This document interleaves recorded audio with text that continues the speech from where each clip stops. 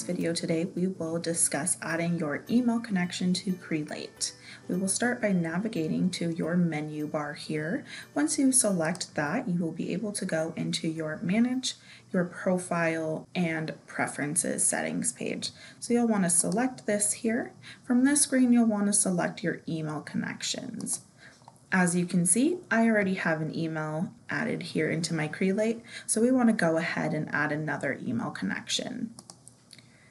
You can set your email from a default of Office 365, Gmail, Exchange, or any other email provider that you may have.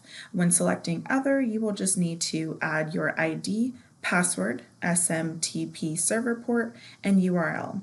I'm going to start here by adding my Office 365, and you will just want to give Crelate access into here. You may need to type in your credentials.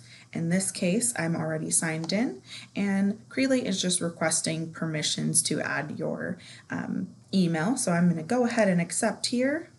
As you can see, when you have more than one connection, you can use the star here and highlight it or unhighlight it to save as your primary email. So in this case, I want to save my bgarza@crelate to be my primary email. So I'm going to go ahead and highlight it and then go ahead and save here.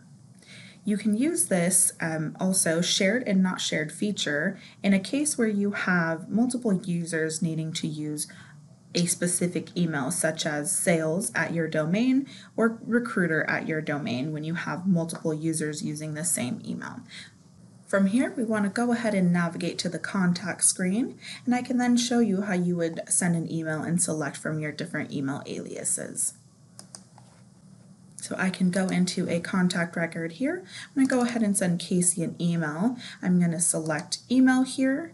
And as you see from the from section, I can choose which email I want to send this from. In this case, I am going to choose my bgarza@crelate email and click on that email to change it there. Then you can go ahead and type in your email and hit send.